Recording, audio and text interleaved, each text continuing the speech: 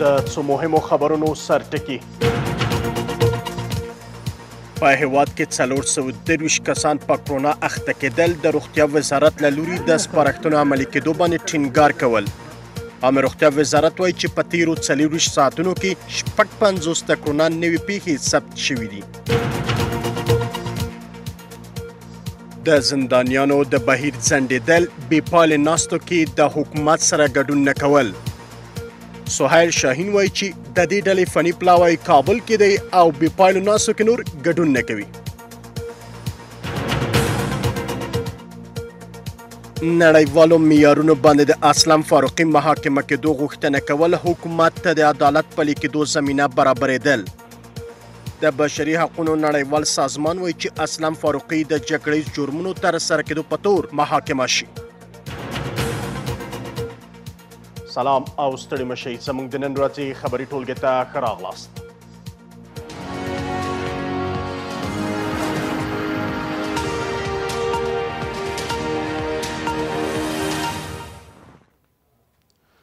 اوس هم بشپړ خبرونه. په لومړي کې کرونا جدي وګڼئ او همدارنګه خپل ځان او کورنۍ د عامه روغتیا وزارت د سپارښتنو پر بنسټ له دې ویروس څخه وژغورئ. موږ هم خبر د کرونا څخه پیلو. په افغانستان کې د کرونا ویروس باندې د اخته کسانو شمیر کې زیاتوالی راغلی دی. د عامه روغتیا وزارت وایي چې په تیرو 24 ساعتونو کې 56 د کوویډ-19 نوې مثبت پیښې ثبت شوي دي. په دې منځ کې بیا هرات کې 22 نوې پیښې، کابل کې 12 نوې پیښې، بلخ کې 15 پیښې، کندهار کې 10 پیښې او ننګرهار کې 2 پیښې ثبت شوي دي چې له دې سره بیا ټول هیواد کې د کوویډ-19 اخته کسانو شمیر هم 423 تنو ته لوړ شوی دی. د عامه روغتیا وزارت وایي چې په هیواد کې د کوویډ-19 ویروس اوس مهال ګرځېدو په حال کې دی. حکومت هم د دې ویروس سره د مبارزې په پار کوټلي ګامونه پورته کوي او ښارونو باندې هم ګرځبند لګولی دی. له دې سره بیا د امریکا بهرنیو چارو وزارت مرستیالې هم ویلي چې نړۍ د کرونا ویروس له عمله اقتصادي ګواښ سره مخ دی، خو افغانستان رهبران بیا د خپلو ګټو په لټه کې دي. ټول باید د ښاریانو د ارامتیا فضا رامنځته کېدو لپاره ګامونه پورته کړي.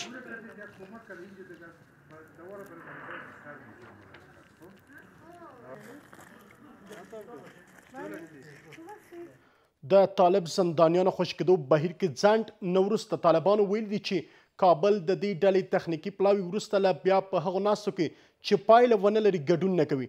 د طالبانو سیاسي دفتر ویاند په خپله ټویټر پاڼه باندې لیکلي دي چې د دې ډلې تخنیکي ټیم د دې ډلې د زندانیانو تصدیق او تثبیت لپاره کابل ته استول شوی و او هوکړې پر بنسټ د کړل شویو ژمنو سره د زندانیانو خوشي کېدو لړۍ باید پیل شوې وای چې د بیلابیلو بهانو له امله دا کار له ځنډ سره مخ شوی دی.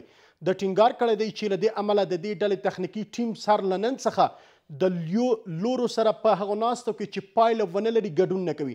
دا پر اساس حال کې ده چې تېره ورځ د افغانستان دولت د سیمه ییزو ارګانونو خپلواکې ادارې مشر ویلي و چې د طالب زندانیانو خوشي کېدو کې د 15 طالب قمندانیانو چې د افغانستان په سترو بریدونو کې لاس درلود، دا ډلې د خوشي کېدو باندې ټینګار کوي او له همدې امله دا بهیر ځنډېدلی دی.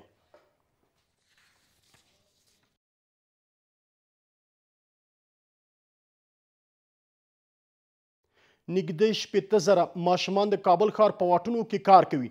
د ماشومانو څخه د ملاتړ ادارې یا یونیسف د یو راپور پر بنسټ څه کم 80,000 افغان ماشومان د کابل ښار په واټونو کې د بېوزلۍ له امله کارونه ترسره کوي. دا پر اساس حال کې ده چې وړاندې تر دې د بشري حقونو نړیوالې څارونکې ادارې هم ویلي وو چې افغانستان کې د 15 نه تر 10 کلونو پورې درلودونکي ماشومان 1/4 برخې اړ دي چې د خپلو کورنیو لپاره ډوډۍ پیدا کړي. یونیسف پر اساس حال کې دا راپور خپروي چې افغانستان کې د کرونا ویروس زیاتېدو څخه په ښارونو کې ګرځبند هم لګول شوی دی.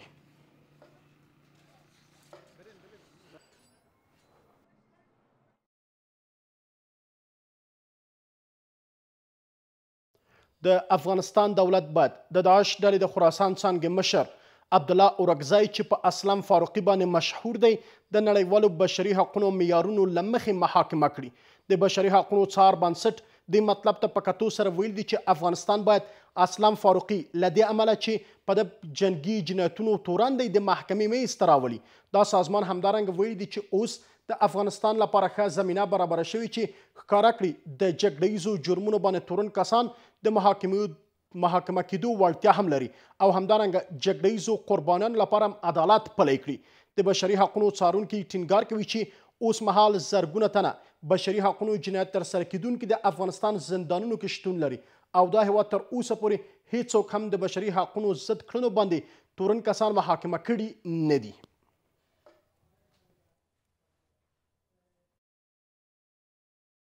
دمه لرو تر دمې وروسته دا خبر هم لرو. د 3 ورځو لپاره د افغانستان ښاریانو پر مخ د تورخم لارې پرانستل. بیا هم ښه راغلاست. پاکستان د افغانستان هغه ښاریان لپاره چې غواړي خپل هیواد ته ستانه شي پوله خلاصه کړې ده. د پاکستان بهرنیو چارو وزارت وایي چې دا پوله د افغانستان دولت د غوښتنې پر بنسټ د 3 ورځو لپاره به خلاصه اوسي. د ننګرهار والي وایي چې د دې کسانو لپاره ځانګړي روغتیایي تدابیر هم نیول شوي چې بیرته راستنېدونکي به د 21 ورځو لپاره قرنطین کیږي. ورته وخت کې په پاکستان کې د کرونا ویروس پراخوالي سره د دې هیواد د پولو وزیر خبرداری ورکړی چې که چیرې د سلګونو زرو افغانانو کډوالو وضعیت چې له 2 اونۍ را په دې خوا ډوډۍ نه لري ورته پاملرنه ونه شي انساني ناورین به رامنځته شي. خو له دې سره ویل کېږي چې نن بیا په دې دروازه کې د زیاتې ګڼې ګوڼې له امله کډوالو روغتیایي ازمایښت نه پرته ځانونه هیواد ته داخل کړي دي. دا د افغانستان او پاکستان ترمنځ د تورخم رسمي پوله ده. دغه لاره چې له 1 میاشتې راهیسې د کرونا ویروس لا پراخېدو مخنیوي لپاره تړل شوې وه، پرون د پاکستان لخوا د افغانستان خلکو لپاره د 4 ورځو لپاره پرانستل شوه. د پاکستان بهرنیو چارو وزارت وایي لارې د افغانستان رسمي غوښتنې له مخې پرانستل شوې او هغو افغانانو ته چې خپل هیواد ته د ستنېدو غوښتونکي دي د وتلو اجازه ورکول کیږي. فعلا در قسمت برگشت کسانی که پاسپورت دارن صحبت‌ها که جریان داشت فعلا مرز برای از اینا باز شده. لومړی ورځ کې سلګونه تنه افغانستان ته دننه شول، خو دولت د آلو په نصبولو او د ځانګړو روغتیایي تدابیرو په نیولو جدیت سره دغه لار کې خلک څاري. هر هغه کس چې له پاکستان څخه افغانستان ته راځي لومړی باید د ځانګړو آلو په مټ وڅېړل شي او وروسته د عامې روغتیا وزارت ځانګړو کارکوونکو لخوا نوم یې ثبت او د افغانستان خاورې ته د ننوتو اجازه ترلاسه کوي. نقلیه وسیلې هم ضد عفوني کیږي او راستنې شوي کسان پرته له استثنا باید د 14 تر 21 ورځو پورې په قرنطین کې تیرې کړي. د دغه کسانو اوسېدو لپاره د اوسېدو پنډغالۍ هم په پام کې نیول شوي دي. موږ مریضان نه یو، موږ نه صرف د ګرینټین د 3 ورځو لپاره موږ کوشش وکړو والي صاحب چې دغه کار لږ نږدې کې وسانې کې چې موږ بېرته خپل کورونه لاړ شو، بچیان هم نار دي. موږ هېڅ داسې کم شي کمبود نشته او موږ ترې مننه کوو، ډېره مننه د تاسې نه هم د ټولو کارکوونکو نه. ننګرهاریانو او حتی د ګاونډیو ولایتونو خلکو د هغوی لپاره چې 21 ورځې په پنډغالیو کې تیروي مرسته برابره کړې ده. زما هیله د ټولو ولسونو دولتي چارواکو سیاسي چارواکو د ټولو نه دا ده چې واسطه ونه کړي. موږ پرېږدي چې خپل کار صحیح سرته ورسوو او په کارونو کې باید مداخله ونه کړي. په ورته وخت کې 13 ورځ د کندهار سپین بولدک او چمن لاره هم پرانیستل شوه چې ډیری کسان د دغه لارې افغانستان ته راغلل. په اوله قدمه کې موږ دغه قانوني نفر منو، افغانان منو. په دوهمه قدمه کې هغه څوک چې په تذکره باندې تللي دي یاره تقریبا یو 20 شپې په پاکستان کې و، یو شی مې وړی و، دورې مې خرڅاوی، لا را باندې بنده سوله، اوس واپس دا یې راواوښتو. یوه میاشت کې چې موږ تللي وو هېچا هم لاره نه وه، چا ته مو ورته وویل بېرته بیا دنګا ناته بند کړه وبیولو شاته یې بوتلو. او دلته هم روغتیایي تدابیر جدي نیول شوی دی. فقط هغه کسان موږ سکرین کوو که چیرې اراز او علایم شدید ولري په دغه ناروغۍ باندې موږ ته ثابت شي چې مثلا اراز او علایم لري، هغه به امبولانس ورته ولاړي کندهار ته به یې. پاکستان کې د کرونا ویروس پراختیا سره هم مهاله د دې هیواد د ایالتونو او پولیسو چارو وزیر خبرداری ورکوي که چیرې پنډغالیو کې د سلګونه زره هغو افغان کډوالو وضعیت ته چې له 2 اونیو راهیسې د خوړو توکي نه لري پاملرنه ونه شي، انساني ناورین به رامنځته شي. شهریار خان افریدي چې په اسلام آباد کې د افغان کډوالو یوه پنډغالۍ ته تللی وایي د ښځو او ماشومانو په ګډون دغه زرګونه افغان کډوال په پاکستان کې د تګ او راتګ محدودیت له امله له بېوزلۍ او لوږې سره مخامخ دي. نوموړی له ملګرو ملتونو مرسته رسوونکو هیوادونو او نورو مرسته کوونکو بنسټونو څخه غواړي چې د افغانستان کډوالو رامنځته شوي وضعیت ته په پام کې نیولو سره هغوی سره مرسته وکړي. तो मैं आपसे अपील करता हूँ دا خبر ورکوم چې که چیرې د کرونا د هرې ورځې پراخوالي سره د افغانستان کډوالو وضعیت ته د ملګرو ملتونو او نړیوالې ټولنې له لوري پاملرنه ونه شي انساني ناورین به رامنځته شي. د افغان کډوالو د ماشومانو او میرمنو سترګې ستاسو لوري ته دي. دا مسؤلیت د تاسو او د کډوالو حق دی چې وضعیت ته رسیدنه وشي. आपकी तरफ देख रहे हैं पाकिस्तान UN का 1951 के شهریار خان ویلي چې د پاکستان په استازیتوب یې د ملګرو ملتونو د کډوالۍ اژانس ته لیږ استولی څو هر څه زر د هغو افغان کډوالو لپاره چې په پنغالیو کې اوسیږي د خوړو توکي برابر شي. دمګړۍ په پاکستان کې نږدې 2 میلیونه افغان کډوال ژوند کوي. په هیواد کې د کوویډ 19 باندې اخته کسانو شمیر د هر ورځې پر تیریدو سره زیاتوالی مومي. د امر روغتیا وزارت وایي چې تیره ورځ 2 تنه په بلخ او 1 تن په کابل کې د کوویډ 19 ناروغۍ له امله ومړ چې له دې سره بیا د کرونا له امله د وژل شویو کسانو شمیر هم 11 تنو ته لوړ شوی دی. هغه ځای چې لږ تر لږه تش دی هټۍ تړلي پولیس په واټونو کې شتون لري د خلکو تګ او راتګ مخنیوي لپاره هغه خلک چې کرونا جدي نه ګڼي خو دولت له ستونزمنو ورځو څخه خبرداری ورکوي له هغې ناروغۍ چې پراخوالی د زیاتوالي په حال کې ده.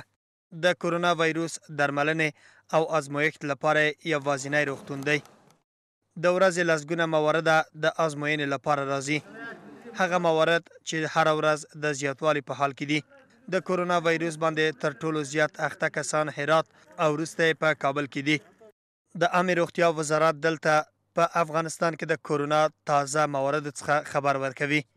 در 24 ساعت گذشته 30 واقعه مثبت داشتیم که زیاترین واقعات ما در ولایت هرات که 16 واقعه بود. بعد از او در ولایت کابل 6 واقعه داشتیم. همچنین ولایت نیمروز 3 واقعه، کندوز و ولایت فاریاب هر کدام 2 واقعه و همچنان 1 واقعه در ولایت دایکندی داشتیم که تعداد مجموعی واقعات مثبت ما تا اکنون به 367 واقعه در سراسر کشور میرسه. د کابل لویدیځ کرونا وایروس باندې د اخته کېدو تر ټولو زیات شمیر لري. د عامې روغتیا وزارت وایي کابل لویدیځ کې ډیری هغه کسان چې دغه وایروس باندې اخته شوي ایران ته د سفر مخینه لري. خو په هرات کې وضعیت بحراني شوی دی. داسې ورځې هم دي چې د هرات تر 10 اوسیدونکي هم دغه وایروس باندې اخته شوي دي. دغه وایروس باندې ډیری قربانیان هم د زیات عمر کسان دي. د عامې روغتیا وزارت وایي چې 88 سلنه سړیان دي او 20 سلنه نورې هم ښځې دي. او زیات چې ډېر مهم موضوع ده دلته رعایت د هغه اجتماعي مسافې ده چې لرې سړی باید یو د بل لري ځکه دا هفتې چې دي ډېرې مهمې دي افغانستان ته که په دې 3-4 هفتو کې زموږ واقعیات په همدغه شکل یې خو بیا هم نسبت نورو هیوادو ته په ښه شکل روان یو او که خدای مکړي واقعیات هم ډېر زیات شي یعنې په ورځ کې 300-400 مثبت یا په ورځ کې 50-60 کسه ومري بیا هغه حالت ته چې نور محدودیتونه هم په ټول افغانستان کې ضرور ده چې وضع شي. د افغانستان دولت په ظاهره خپل ټول توان کارولی دی څو د دغه وایروس پر ضد مبارزه وکړي. حتی د افغانستان هم پیمانه هیوادونو هم د همکاري ژمنه کړې ده. خو هغه څه چې د دغه وایروس پر ضد د پراختیا مخنیوي لپاره مهم شمیرل کیږي د روغتیایي لارښوونو نه رعایتول هغه موضوع ده چې په افغانستان کې لږ جدي ګڼل کیږي. سر له نن څخه د کابل ښار ټولې ناحیې به هره ورځ زري عفوني کیږي. د کابل والي دا کار د کرونا سره د مبارزې لپاره یو ګام بولي. وایي چې په دې برنامه کې د کابل ښاروالۍ اوروژنې ریاست او همدارنګه د عامې روغتیا وزارت په ګډه سره کار کوي. د همدارنګه په راتلونکو ورځو کې په پلازمینه کې د احتکار او ښاریانو ګرځېدو مخنیوي لپاره د امنیتي ځواکونو له لوري له ګامونو پورته کېدو څخه هم خبرې کوي. له یوې ونې زیاته موده کېږي چې کابل قرنطین دی او دولت له دغه کار څخه موخه د کرونا ویروس لا خپرېدا څخه مخنیوی بللی دی. ټاکل شوی ده چې سر له نن څخه د کرونا ویروس پر ضد د مبارزې په موخه د کابل ښار د ضد عفوني کېدو بهیر پیل شي او هره ورځ به دوام ولري. حالا یک پلان منظم جور شده که تمام هر روز تمام نواحی کابل به ترتیب به پلان شستشو میشه که تا این بتونه همین ضد عفونی خودش یک کمک بزرگ میکنه برای مجادله با این ویروس. خو پلازمینوال دغه هڅې کافي نه بولي او وایي ګڼ شمېر ستونزې لري چې دولت باید دغه حل کړي. بعضی آن گشت گذار مردم ما شما بسیار زیاد شده، اما یا خدا در خانه قرنطین کنن، باید جدی بگیرن ویروس کرونا را، اما تدابیری که هست باید بیشتر شود. در ضمن از اینکه تدابیر وقایوی گرفته شود باید مشکلات مردم حل شود و ادارات زیرب در مجموع باید باز باشد، چون مردم افغانستان در مجموع اکثر مردم افغانستان در زیر خط فقر زندگی میکنه. د کابل والی دغه راز د کابل ښاریانو بې ځایه تګ راتګ او د احتکار څخه د مخنیوي په پار د یوې ګرځنده ډلې له جوړښت څخه خبر ورکوي. بی‌پروایی است و بی‌تفاوتی بعض شهروندان است که ما بازم خواهش میکنیم ازشان تقاضا میکنیم که رعایت بکنن. دیروز به هزارها موتر توصیه شده، به صدها نفر به حوزه‌های پلیس جهت بازپرس برده شده و یک تعداد آدم جریمه شده. د کرونا ویروس لا خپرېدا مخنیوي کار په خوا کې د حکومت هڅو سربیره یو شمېر خصوصي شرکتونه هم لاس په کار شوي دي. په دې ډله کې یو خصوصي بنسټ پرون یو اندازه ضد عفوني کوونکي او روغتیایي توکي د کابل ښاروالۍ تنظیف ریاست په واک کې ورکړل. د کرونا ویروس سره د مبارزې لپاره په ولایتونو کې چمتوالی د حکومت له لوري ګامونه دي. تېره شپه ولسمشر غني د شمال ختیځ زون والیانو سره د کرونا ویروس ضد مبارزې په اړه خبرې وکړې او ټینګار وکړ چې ټول ولایتي ریاستونه باید د والیانو تر رهبرۍ لاندې کار وکړي او د کرونا په وړاندې مبارزه ترسره شي. غني په دې خبرو کې د کرونا مبارزې لپاره د بدخشان ولایت ته 150 میلیونه افغانۍ، کندوز، بغلان او تخار هر ولایت لپاره بیا 100 میلیونه افغانۍ د بودیجې استولو امر کړی دی. ولسمشر غني اړونده مسؤلینو ته لارښوونه وکړه چې د یادو ولایتونو اړتیاو ته په پام لازم اقدامات ترسره کړي او والیان د ولسوالیو د واضح تصویر پر لرلو سره له ولسوالیو او زونونو سره اړیکې او همغږي زیاته کړي.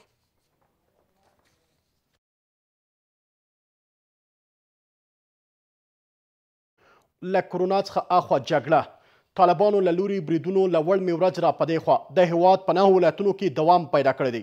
د ملي دفاع وزارت وایي چې امنیتي ځواکونه په فعاله دفاعي حالت کې د طالبانو د بریدونو مخنیوی کوي. ورته وخت کې بیا په افغانستان کې د امریکایي ځواکونو ویاند هم ویلي چې د افغانستان امنیتي ځواکونه په وړاندې د طالبانو له لوري د بریدونو په وړاندې هم دوی دفاع کوي. په هیواد کې د طالبانو د بریدونو زور اخیستل داسې حال کې چې د یادې ډلې د زندانیانو خوشي کولو او د بین الافغاني خبرو پیل لپاره هڅې دوام لري. سیمهیز چارواکي یک تلویزیون ته وایي چې طالبان له وړمې ورځې راهیسې د کندهار، هلمند، اروزګان، بدخشان، بلخ، زابل، فاریاب او میدان وردګ ولایتونو په یو شمېر برخو کې د افغانستان امنیتي ځواکونو پر وړاندې بریدونه ترسره کړي دي.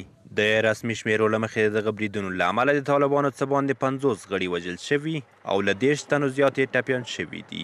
گروه طالبان شب گذشته بالای ولسوالی وردوج ولایت بدخشان از چندین استقامت حملات تهاجمی داشتند که خوشبختانه با مقاومت شدید نیروهای امنیتی مواجه شدند و از ساحه عقب زده شدند. تیره شپه د خاص روزگان په ولسوالۍ کې البته وسلوال مخالفین دوه استقامتونه د شرق او غرب استقامتونه ثقیله او خفیفه اندښتونه درلودل. زموږ د افغان امنیتي ځواکونو په کمپ او د امنیې په قمندانۍ باندې وروسته له هغې څخه زموږ د امنیې قمندانۍ څخه 3 تنه ټپیان افغان امنیتي ځواکونو پلان درلوده چې کمپ ته انتقال کړي تر څو د تداوی لاندې تداوی د هغوی وسي. په دې وخت کې وسلوال مخالفینو دوی ته په لاره کې کمین جوړ کړی و. د هوایي برید لاندې وسلوال مخالفین راغلل. وروسته له هوایي برید څخه 8 تنه وسلوال طالبان وژل شوي دي او 6 تنه نور ټپیان شوي دي. در 3 موقعیت و در 3 روستا که عبارت از روستاهای ینگی، قلعه، فولادی و خلیجی ولسوالی چمتال باشند تجمعات قوی را تدارک دیده بودند و پلان حمله بر موقعیت‌های نیروهای دفاعی و امنیتی را داشتند که خوشبختانه این پلان دشمن افشا شدند. د ملي دفاع وزارت هم وایي د هیواد پوځیانو تېرو 24 ساعتونو کې په فعال دفاعي حالت کې د طالبانو لسګونه بریدونو ته متقابل جواب ورکړی دی. نیروهای ملی دفاعی و امنیتی افغان در چارچوب حالت دفاعی فعال در 24 ساعت گذشته از دهها حمله طالبان جلوگیری کردند و همچنان چندین حمله طالبان را در ولایت‌های ارزگان، هلمند، قندهار، زابل و همچنان میدان وردک به عقب زدند و تلفات سنگین به طالبان وارد کردند. 10 تن از طالبان در نتیجه حملات متقابل نیروهای افغان کشته شدند و 10 تن دیگرشان زخم برداشتند. په افغانستان کې د امریکایي ځواکونو ویاند هم په خپله ټویټر پاڼه کې لیکلي دي: په هغه صورت کې چې طالبان د افغانستان پوځیانو پر وړاندې برید وکړي دوی د افغانستان امنیتي او دفاعي ځواکونو څخه دفاع کوي. موږ طالبانو ته روښانه کړه په هغه صورت کې چې افغان پوځیانو باندې چې زموږ همکاران د برید ترسره کړي موږ به له هغوی څخه دفاع وکړو. ممکن بعض چراغ‌های سبز از بعض سیاستمدارای داخل بر طالبان بوده باشه برای زیر فشار قرار دادن حریفای سیاسیشان. له دې وړاندې امریکایي او د افغان حکومت چارواکو په کراتو ټینګار کړی دی چې طالبان باید د بین الافغاني خبرو پیل او طالب زندانیانو له خوشي کېدو څخه مخکې د تاوتریخوالي کموالی عملي کړي. خو په دې وروستیو کې دغه ډلې اعلان کړی چې دوی د امریکا او طالبانو ترمنځ د سولې هوکړلیک شرایطو له مخې عمل کړی دی. حکومت نه غواړي چې د ښاریانو د قاتلانو په خوشي کېدو سره د افغانستان جګړه یو ځل بیا پیاوړې کړي. نور حال په راپور کې. په ظاهره له حکومت سره د زندانیانو خوشي کولو په اړه د طالبانو فني پلاوي خبرې له کړکېچ سره مخ شوي دي. د قسمت سیاسي د سیمه ییزو ارګانونو ادارې مشر متین بیګ د طالب زندانیانو خوشي کولو د ځنډېدو لامل په اړه وایي چې طالبان د خپلو هغو 15 لوړپوړو قمندانانو د خوشي کېدو غوښتونکي دي چې سترو بریدونو لکه پر کانتیننټل او نورو بریدونو کې لاس لرلی دی. اول از همون کسایی شروع کنیم که خطر کمتر به جامعه داره. اگر واقعا طالب صلح میخواه خود چرا لبک نمیگه بیا؟ خب اول سر ما فرمانده های جنگش اعلان کنه، قاتلین ملت اعلان کنه، برای به ولایت سقوط بده. خب با شما از ما انتقاد میکنین، مسئول هستین. نوموړی ټینګار لري چې د زندانیانو د خوشي کولو بهیر به د ولسمشر فرمان له مخې ترسره شي او دا طالبان دي چې د متین بیګ په خبره خپل لجاجت سره د سولې بهیر مخه نیسي. خو په قطر کې د طالبانو سیاسي دفتر ته نږدې سرچینې وایي که چیرې د زندانیانو خوشي کولو پر سر خبرې دغه څیر دوام پیدا کړي دوی به خپل پلاوی بیرته ور وغواړي. داسې معلومیږي لکه امریکایان چې په افغانستان کې غیر مستقیم غواړي چې پاتې سي او د حکومت په واسطه باندې یا د بل چا په واسطه د بندیانو مخالفت وسی. اگر به نتیجه نرسن من فکر میکنم که جنگ ها شدید خواهد شد در افغانستان. خو د متین بیګ په خبره طالبان چمتو نه دي چې د زندانیانو د خوشي کولو بهیر پیل شي بلکې د یادې ډلې د فني ټیم تشخیص شوو کسانو پر خلاصون باندې ټینګار لري. اگر یکی از دلایل و بزرگترین دلایل طالبان رهایی از زندانیان هست پس رو برنامه‌ای که حساب شده بوده و کسانی که مستحق هستند در این پروسه کار دولت باید شروع کنه. دا په داسې حال کې ده چې د طالب زندانیانو 400 کسیز نوملړ چمتو شوی دی او حکومت هم ټینګار لري چې دغو کسانو خوشي کول به داسې وي چې د هېواد امنیت ته لږ ګواښ پېښ کړي. سپیدار ماڼۍ وایي چې که چیرې د سیاسونو له لوري د منځګړیتوب لپاره تمدید شوی وخت پایله ورنه کړي د عبدالله په مشرۍ ټول ګډونه دولت په خپل ګامونو باندې لاس پورې کړي. د حکومت یو لوړپوړی غړی بیا وایي چې د دې ستونزو د حل لپاره خبرې دوام لري او د هېواد سیاسون د خبرو د حل لپاره وړتیا هم لري.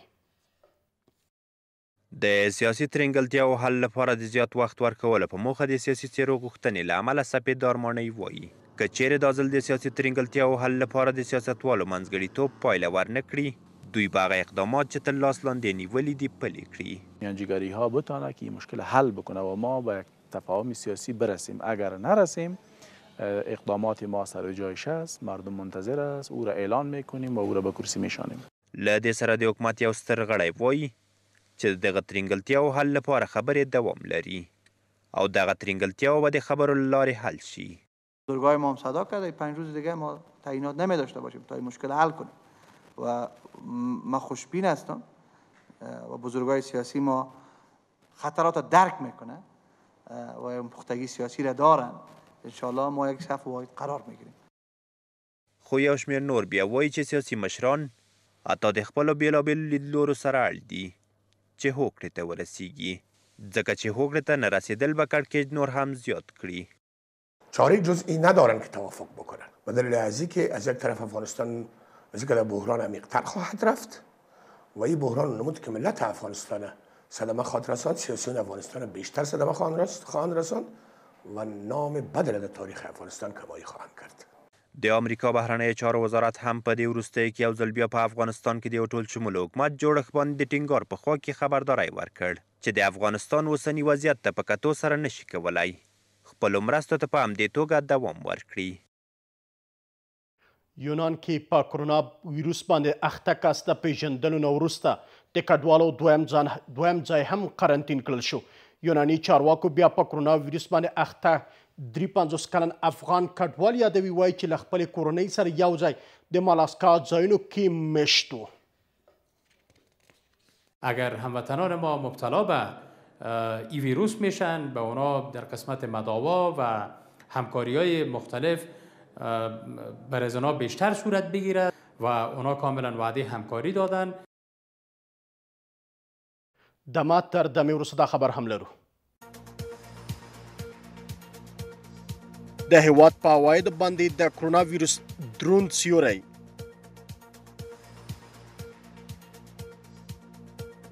بیا هم ښه راغلاست. د مالیې وزارت د تجزیه کېدو څخه ډډه کیږي. د امریکا بهرنیو چارو وزارت بیا هم د ولسمشر غني له لوري د مالیې وزارت د تجزیه کېدو فرمان بیرته اخیستلو څخه هرکلی کړی دی.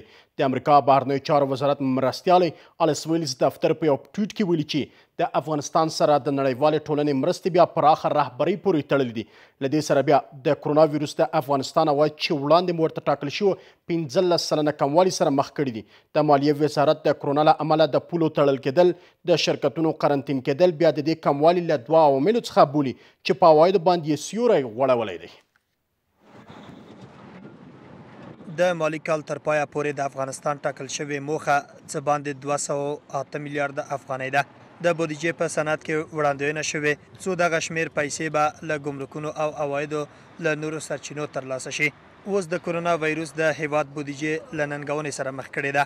د مالی کال له پیله تر اوسه پورې افغانستان له ګمرکونو او د عوایدو او نورو سرچینو څخه نږدې 55 میلیارده افغانۍ راټولې کړي دي. له ټاکل شوې موخې څخه څه باندې 10 میلیارده لږ افغانۍ. د مالیې وزارت نوی سرپرست وزیر ډاډ ورکوي چې له اضافي لګښتونو څخه د مخنیوي په خوا کې هڅه به وکړي چې افغانستان له ستونزو سره مخامخ نشي. اطمینان میتم که از نگاه بودجوی ما انشالله در حالت فعلی هیچ کدام مشکل نداریم و کارهای اساسی که باید انجام میشد و مصارفات اضافی و مصارفاتی که موثریت زیاد نداشته بود از اون ما جلو گرفتیم. تا امروز را ما 55.1 میلیارد افغانی را جمع آوری کردیم که تارگت ما 65.4 میلیارد بوده.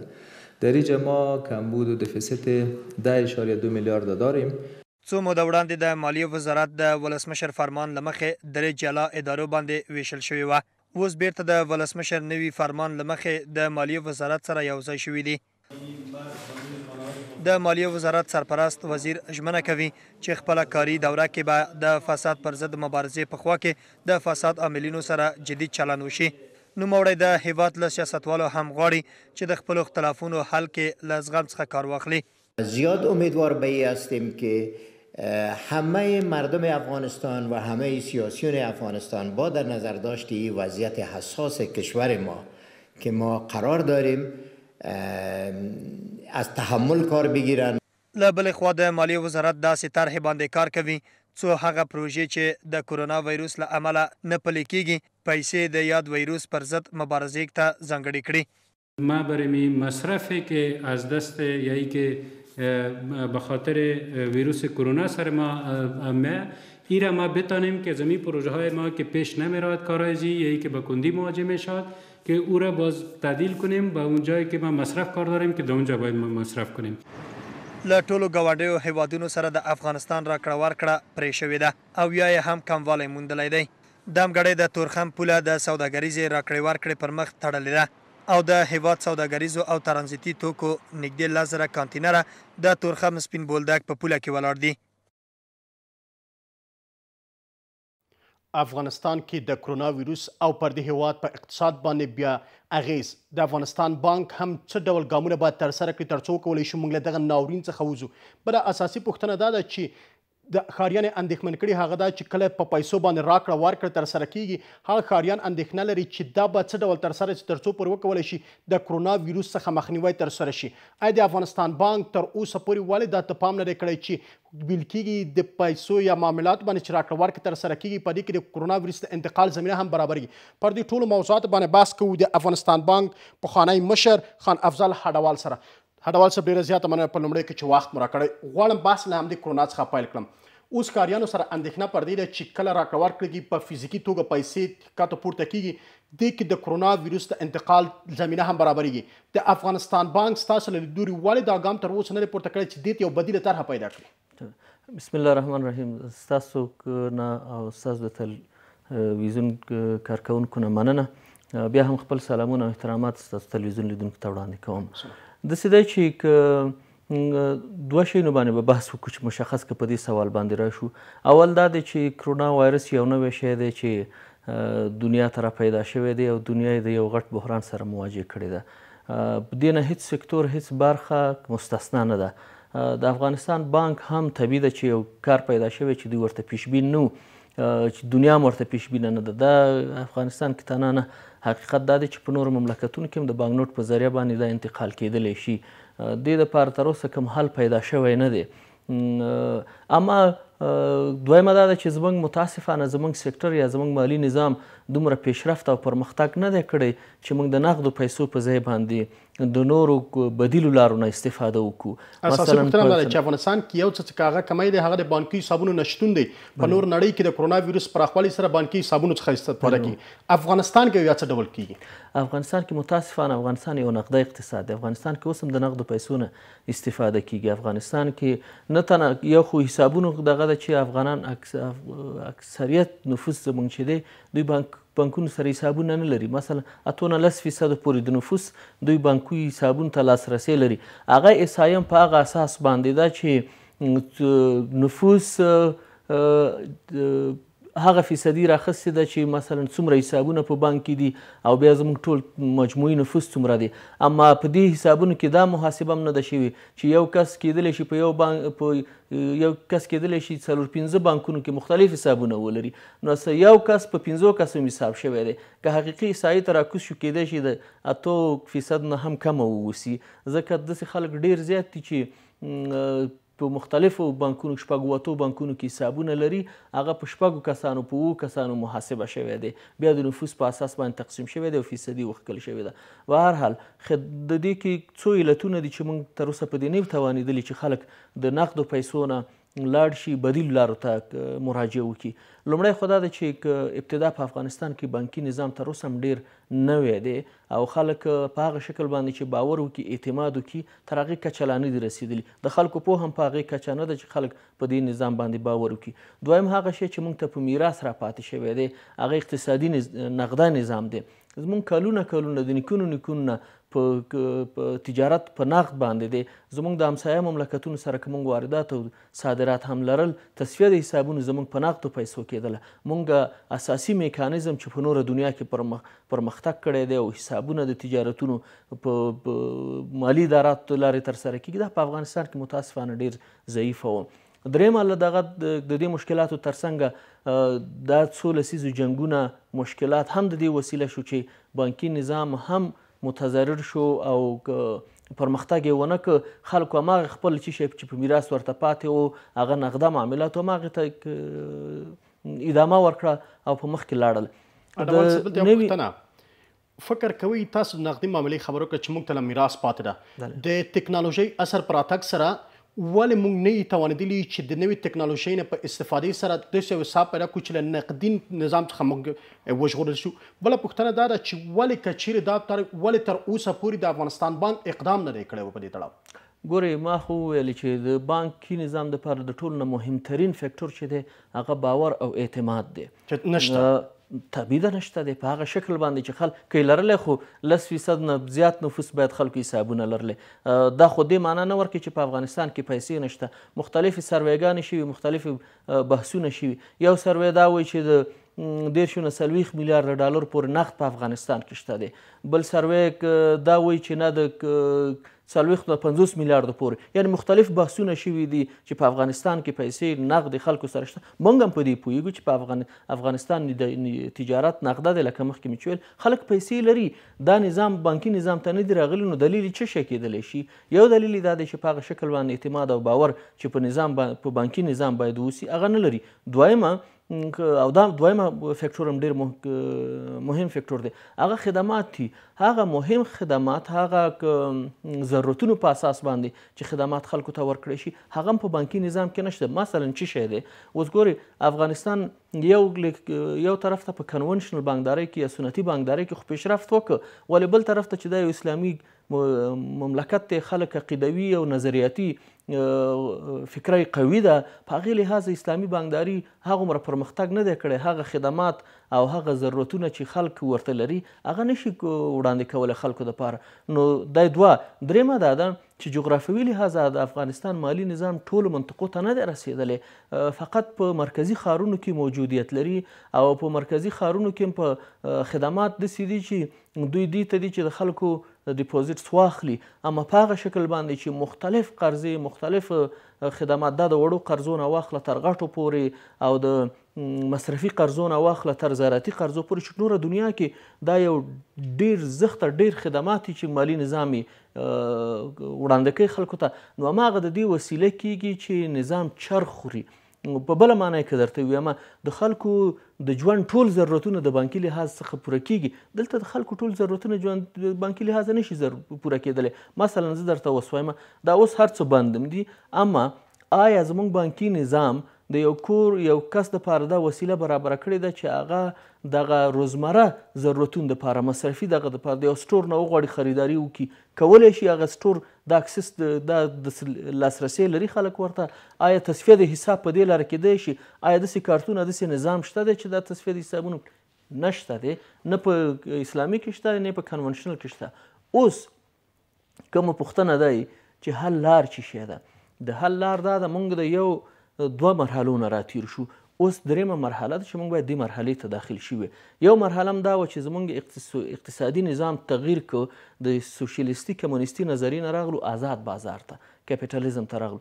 د آزاد بازار په اساس باندې موږ خپل بانکي نظام هم جوړ کړ، په آهسته آهسته را روان شو چې په هغې کې خصوصي سکتور راغی، خارجي بانکونو نمایندګۍ راغلې، د افغانستان دولتي بانکونه هم د تجارت څخه ووتل، من حیث تمویل کوونکي د تجارت پاتې شول. دا یو برخه وه. دویمه برخه دا وه چې دوی اداراتو رشد وکړه. رشد یې په دې معنی چې پخوا په ټول نظام کې 110 میلیونه ډالر موجود په ټول نظام کې. اوس تنه تجارتي بانکونو سره چې په دې باندې بحث کوو 4 میلیارډو څخه ډېر ډالر دوی سره موجود دي. معنا دا ده چې په پیسو جمع کولو کې یا راټولولو کې نظام برخه یا سهم درلوده او ویې کولی شو، وتوانېدل په دې باندې چې یو څه مقدار پیسې د خلکو راټول کړي. اوس درېیمه مرحلې ته موږ باید داخل شو. درېیمه مرحله دا ده چې د دغې پیسو څخه څنګه استفاده وشي او د دې پیسو په لاره باندې څنګه متنوع یا مختلف خدمات ورکړی شي، تر څو هغه ضرورتونه چې خلک یې ورته لري، د اساسي ضرورتونو واخله تر د اقتصادي خودکفایۍ د افغانستان لپاره، دا نظام په هغې کې سهیم واوسي. خو دلته هماغه ستاسو ټکي ته بیرته اشاره کوم، د اعتبار خبره. ولې یو افغانستان مرکزي بانک تر اوسه پورې نه دی توانېدلی چې د افغانستان د ښاریانو اعتبار ترلاسه راوړي، تر څو پر تاسو اشاره وکړه یوازې اوس مهال 4 میلیارده ډالر تنه راټول سوي بانکونو ته، ولې دې څخه زیات نه دي راټوله سوي؟ ولې دا ګام دوی نه دی ترسره کړی؟ دویم دا چې د دوی خدمتونه ولې تر دې کچې پورې ضعیفه دي په ټولو د بانکونو کې چې دوی نشي کولی د افغانستان ښاریانو هغه کوم لیدلوری، هغه څه چې دوی غوښتنه هغه ورته عملي کړي؟ ګورئ، هر 2 شیان دي. یو دا دی چې هر پلان زمانګیر اوسي، تطبیقي، او دا تداوم ته ضرورت لري.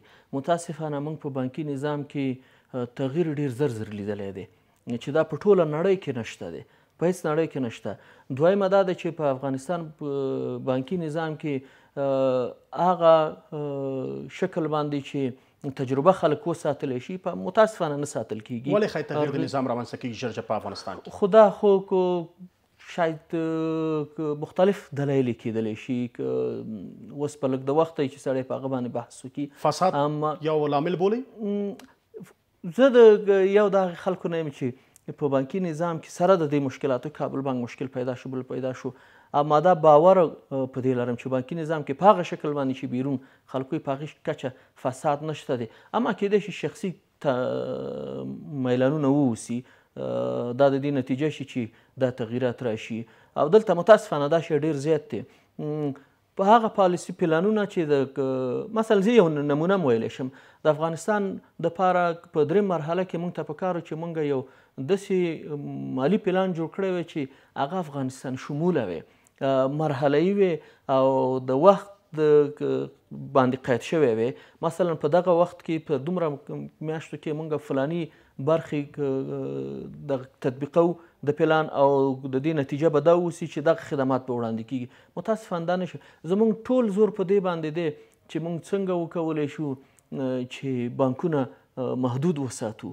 موږ څنګه وکولی شو چې ځان مسؤل وساتو زما دپاره کوم خبره سبا پیدا نشي هېڅکله په دې باندې بالخصوص متاسفانه په دې معاصر وخت کې په دې باندې فکر نه دی شوی چې افغانستان مالي نظام مشکلات څه شی دي او څه شی د پراختیا معنی ګرځېدلی دی خو همدا پوښتنه دی تاسو په لیدلوري چې په دغه په څوکۍ کې مو کار هم کړی د افغانستان د اوسني نظام د بدلون لپاره کومې لارې چارې وړاندې کوي چې په هغې باندې هغه پلی شي او وکولی شي موږ هغه څه چې د ښاریانو توقع ده هغه څه چې نورې نړۍ کې شته موږ مخته ولاړ شو اول باید بانکي نظام د دولت د اقتصادي پالیسۍ سره همغږی واوسي بالکل همغږی نه دی زه بیا دلیل درته وړاندې کوم اقتصادي لحاظ سره پلانونو سره د دولت ځکه همغږی نه دی چې دا اوس که موږ ایر کوریډور لرو که نور تجارتي بخشونه لرو چې نوي خلاص شوي دي یوه اساسي پروژه دوی تمویل کړې نه ده دویمه د افغانستان هغه بخشونه چې اقتصادي لحاظه دا هیواد خودکفا کولی شي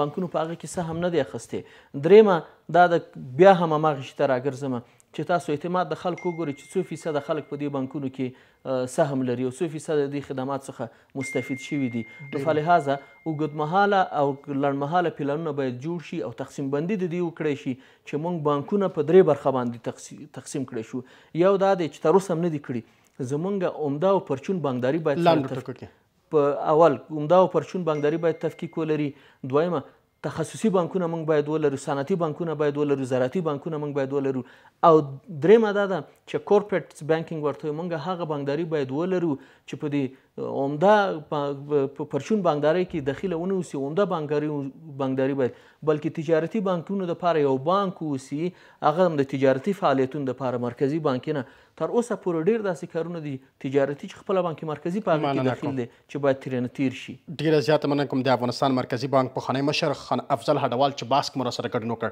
تر لنډې دمې وروسته دا خبر هم لرو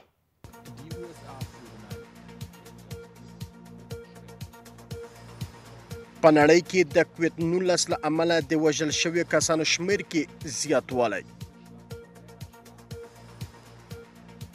بیا هم ښه راغلاست طالبانو ویلي چې د افغانستان حکومت سره خپلې خبرې تر دې ځنډوي چې د دوی د زندانیانو د خوشي کېدو بهیر ځنډېدلی دی او حکومت بیا وایي چې دوی داسې غوښتنه لري چې 15 کسان هغه کسان چې مهم قماندانان یې سترو بریدونو کې لاس د هغه باید خوشي شي چې دا کار حکومت وایي نه ترسره کیږي پر دې مواردو باندې بحث کوو نصیر احمد ویاړ سیاسي شنونکی راسره دی ویاړ صاحب ډېره مننه کوم غواړم وپوښتم دوه لیدلوري طالبان وایي چې دوی حکومت سره په دې تړاو خبر نه کوي چې زندانیان ځنډېدلي حکومت وایي چې طالبانو غوښتنه ده 15 تنه هغه قماندانان غواړي چې هغه د افغانستان په لوی سترو بریدونو کې لاس درلود فکر کوئ دغه ډول څنګه کولی شو موږ یو خواته ولاړ شو او همدارنګه د افغانستان د سولې پروسه هم زیانمن نه شي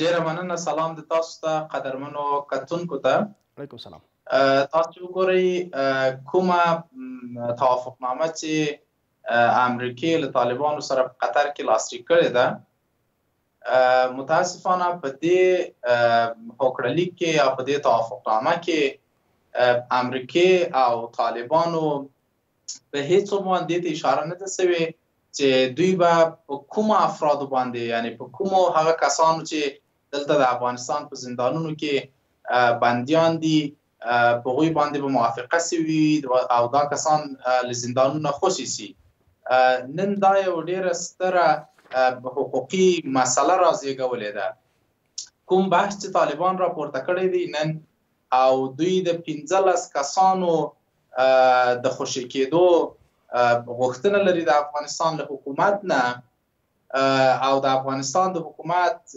بحث مکررا همدا دی چې دا افراد په جنگي جنایاتو باندې تورن دي او کوم افراد چې طالبان د دوی په خوشي کېدو باندې دوی ټینګار کوي دا افراد دلته خلک یې وژلي دي د افغانستان عامه تاسیساتو ته زیان ورسولی دی او پرته له دې دوی د سیمې او د نړۍ له تروریستي او استخباراتي شبکو سره دوی په یو ډول باندې تړاو لري.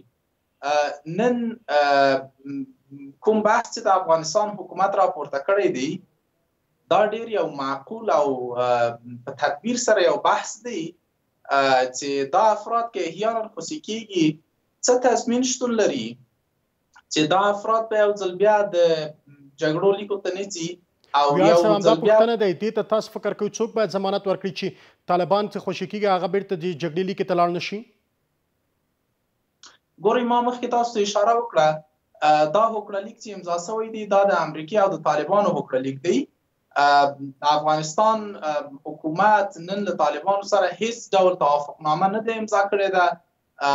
تاسو ګورئ چې دلته موږ اساسي قانون لرو، موږ دلته جزایي قوانین د افغانستان په جغرافیه کې دلته نافذ دي، محاکم دلته شتون لري او کوم کسان که احیانا مثلا طالبان د دوی د خوشي کېدو بحث کوي د دوی خوشي کېدل ګورئ د بشري حقونو د قانونسیونونو پر خلاف باندې دی ځکه ما مخکې اشاره تاسو ته وکړه چې د افرادو دلته انسان وژنه کړې، د افرادو دلته عامه تاسیساتو ته زیان ورسولی. یو بله پوښتنه چې دلته مطرح کېږي هغه دا ده که چیرې د طالبانو د زندانیانو خوشي کېدو خبر را برسره کېږي دوی تر اوسه د ضمانت چې تاسو اشاره ورته وکړه چې ضمانت شتون نه لري او نه هم د امریکې سره په هوکړلیک کې ذکر شوی. حکومت هم له دغه څه څخه ویره لري. دلته څه ډول ګام پکار دی چې حکومت دغه ویره له منځه ولاړ شي؟ د طالبانو هغه غوښتنه چې طالبان باید خوشي شي په دې ټولو باندې هوکړې ته سره ورسیږي. ګورئ زه فکر کوم چې د افغانستان حکومت ډېر له ښه تدبیر او په پوره عقلانیت سره له دې مسلې سره دوی برخورد کوي. بحث په همدې باندې دی چې دا زندانیان که خوشي کېږي دوی باید په یو میکانیزم پر اساس باندې راخوشي سي او تاسو ګورئ چې د امریکې لپاره دا مهمه نه ده چې د افغانستان حکومت راسي له طالبانو سره بحث وکړي. په کراتو باندې موږ په دې باندې ټینګار کړی چې د امریکې لپاره د هغوی هغه ستراتیژیکې ګټې ډېرې مهمې دي. تاسو که د طالبانو د حکومت د راپرځېدو هغه تاریخي شالید هم تاسو وګورئ مخکې له دې نه چې د طالبانو حکومت راوپرځوي امریکا د خپلو هغه متحدو ځواکونو پر مټ امریکې طالبانو ته په کراتو باندې دا خبره ورته کړې وه چې تاسو موږ سره یو ډول تعامل وکړئ، موږ په هیڅ عنوان باندې نه غواړو چې تاسې حکومت راوپرځوو. زه فکر کوم د افغانستان حکومت لپاره نن پکار ده چې د قضیې سره لکه څنګه چې عقلاني برخورد یې کړی دی په خپل موقف باندې دوی ټینګ پاتې سي، دلته سیاسي اجماع رامنځته سي، خوشبختانه ملي اجماع د سولې په هکله د طالبانو د قضیې پر سر باندې دلته ملي اجماع شتون لري، سیاسي اجماع هم رامنځته سي. د افغانستان سیاسون له دې فرصت څخه دوی ګټه واخلي او اجازه ورنکړي چې یو ځل بیا د افغانستان د امنیتي ځواکونو مورال دلته راټیټ سي. تاسو ګورئ چې د افغانستان امنیتي ځواکونو په پوره قوت سره دوی روان دي او دوی مخالفینو ته او هغه کسان چې د افغانستان ملي ګټې ګواښي د افغانستان جغرافیه کې دلته د پردیو نیابتي جګړه پر مخ بیایي د دوی په مقابل کې دوی ښه مقابله کړې ده. نو بنان پکار دا ده چې موږ دې قضیې سره عقلاني برخورد وکړو او له احساساتي مسایلو څخه موږ راتېر سو. ویاړ صاحب یو بله پوښتنه دا چې اوس مهال په افغانستان کې تاسو یو څه ته اشاره وکړه، هغه د اجماع خبره. موږ په افغانستان کې لا تر اوسه پورې هم د طالبانو سره د مذاکرې لپاره اجنډا نه لرو. حکومت هیئت ټاکلی چې ورسره تر څو لاړ سي مذاکرات وکړي، بین افغاني مذاکرات مې موخه ده. تر اوسه اجنډا لا هم همغه کسانو ته نه ده رسېدلی. موږ که چیرې دغه وضعیت کې داسې مخ ته روان اوسي، فکر کوئ په دغه مذاکرات کې موږ باید په څه باندې بحث وکړو؟ ګورئ، اجنډا مشخصه ده. اجنډا مشخصه ده. د افغانستان حکومت خپل هیئت ټاکلی دی. هیئت که تاسو د ترکیب له اړخه ګورئ، etنیکي یا قومي ترکیب یو فوقالعاده او جامع ترکیب دی. دلته ځوانان پکې شتون لري، دلته علما پکې شتون لري. د ټولو اقشارو څخه په دې هیئت کې فیګورونه او کرکټرونه دلته شتون لري. نو د افغانستان د حکومت لخوا اجنډا مشخصه ده. دوی به د سولې په هکله باندې بحث کوي. خو همدغه اجنډا چې تاسو ورته اشاره کوئ ویاړ صاحب، چې مشخصه ده، همغه کسان چې په دغه طالبانو سره د افغانانو خپلمنځي خبرو لپاره ورځي، هغو همدا ویلي چې تر اوسه لا دوی ته نه ده رسېدلې دغه اجنډا چې دوی وکولی سي د هغې پر بنسټ طالبانو سره مذاکره وکړي. ګورئ، اجنډا ما مخکې تاسو ته اشاره وکړه چې اجنډا سوله ده. د سولې په هکله باندې بحث کي، پر دې باندې بحث کي چې موږ څنګه اوسو کولی د جګړې لمنه ورټوله کړو او موږ یو سوله ییز افغانستان ته لاسرسی پیدا کړو. بحث دا دی چې تر اوسه د دغو ډایالوګونو پر میکانیزم باندې بحث نه دی سوی چې د طالبانو جریان به د افغانستان دغه هیئت سره په کومو میکانیزمونو باندې او په کومو چارچوبونو باندې به دوی سره مذاکره کوي. اجنډا مشخصه ده. اجنډا د سولې بحث دی او زه فکر کوم چې د طالب هیئت نن تاسو ګورئ چې ډېر مشکلات لري. که د دوی قومي ترکیب ګورئ، که ګورئ چې ځوانان دلته ونډه نه لري د طالبانو په هیئت کې، ښځینه دلته د طالبانو په هیئت کې شتون نه لري. ولې سربیره له دې ستونزو چې په دغه ترکیب کې شتون لري، د افغانستان حکومت زغم ښودلی دی او دې ته آماده دي او تیاره دي چې د طالبانو سره دوی مذاکرات وکړي. ولې پکار دا ده چې طالبان نورې هغه خپلې پلمې پرېږدي او راسي دغه هیئت سره نیغ په نیغه د افغانستان پر سولې باندې او په میکانیزمو باندې دوی بحث وکړي چې موږ څنګه کولی شو رفاه ته ورسیږو، موږ څنګه کولی شو چې د افغانستان په جغرافیه کې د جګړې لمنه ورټوله کړو او یو واقعي سولې ته سره ورسیږو، یو سیاسي ثبات ته سره ورسیږو. د جګړې خبره کوي ویاړ صاحب، اوس مهال بیا په افغانستان کې جګړې هم زور اخیستی. امنیتي ځواکونه د امنیتي چارواکو پر خبره یوازې په دفاعي فعال حالت کې دي، ولې طالبان له لوري بریدونو هم زور اخیستی دی. ګورئ، طالب د یو نیابتي عنصر په صفت باندې تر اوسه هم تاسو عملا ګورئ چې پر افغان امنیتي ځواکونو باندې دوی خپل حملات کوي. ولې متاسفانه کوم بحث چې هغوی د جهاد په نامه باندې د اسلامي ارزښتونو په نامه باندې راپورته کړی و، تاسو ګورئ چې په دې باندې د بطلان خط راکش کړی دی.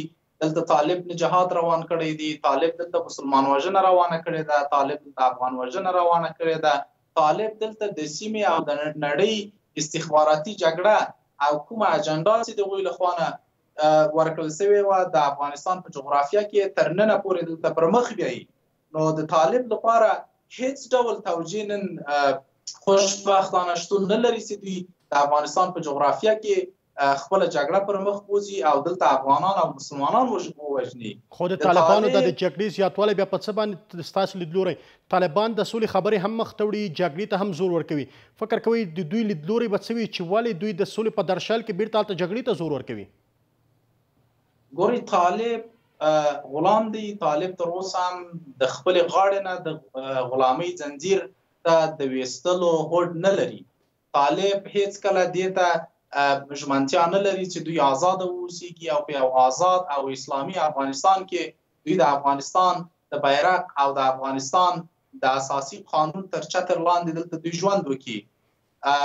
طالب دلته څه ډول توجیه شتون لري چې دوی جګړه پر مخ بیایي؟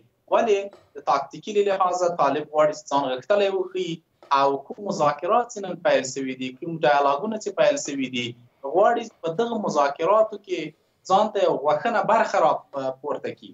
د طالب بحث ګورئ زه یو ځل بیا هم ټینګار کوم چې هیڅ ډول د دوی جګړه اسلامي توجیه نه لري. طالب یوازې د قدرت لپاره جنګیږي. طالب یوازې د دې لپاره جنګیږي چې دوی څنګه وسی کولای قدرت ترلاسه کړي. ولې هغه کسان چې نن د طالب له اړخ نه د جګړې په میدانونو کې دوی جنګیږي، دا کسان ناخبره او ناپوهه کسان دي. د دوی لپاره یو غلطه آیډیا ورکړل شوې ده. نو زه فکر کوم چې طالب ته نن هیڅ ډول بهانه نه ده پاتې. که طالب واقعا غواړي چې د افغانستان له حکومت سره دوی سوله وکړي، د افغانستان له خلکو سره دلته سوله وکړي، هیئت ټاکل شوی دی، د دې مهرباني وکړي را دې سي د سولې لپاره چارچوبونه او میکانیزمونه مشخص کړي او د افغانستان حکومت په ټول قوت سره آماده دی چې دوی سره سوله وکړي. یو بل بحث زه له یاده ونه باسم، ګورئ د ډاکټر صاحب اشرف غني تر زعامت لاندې په 2 لسیزو کې په لومړي ځل د سولې پر اسرارو باندې او د جګړې پر اسرارو باندې او د سولې په ښه والي باندې د سیمې په کچه او د نړۍ په کچه باندې نن یو بحث پورته شوی دی. همدغه د ډاکټر صاحب اشرف غني او دغه حکومت یو نوښت و چې نړۍ دې ته متوجه کړه چې په افغانستان کې سوله هم د سیمې په کچه هم د نړۍ په کچه کولی شي ډېر مؤثر او اغیزمن تمام شي. ډېره زیاته مننه کوم د سیاسي شنو کې ناصر احمد ویاړ چې بحث کې سره ګډون وکړ. اوس هم د خبرونو دوام او له هیواد څخه بهر په امریکې کې د کووید-19 له امله د وژل شویو کسانو شمیر 10,300 تنو او په همدارنګه په دې ویروس د اخته کسانو شمیر بیا له 350,000 څخه زیاتوالی موندلی دی. د دې هیواد له 90 سلنې څخه زیات اوسیدونکي په کور کې د پاتې کېدو امر یې ترلاسه کړی او نیویارک کې هم د وژل شویو کسانو شمیر د تیرې ورځې په پرتلې سره کموالی موندلی دی، خو بیا د مړیو په ښه کېدو کې دا هیواد له ستونزو سره مخ شوی دی. بلخوا بیا د بریټانیا لومړي وزیر بوریس جانسون په کور کې د 10 ورځني قرنطین نه وروسته د ځانګړې درملنې لپاره روغتون ته وړل شوی دی.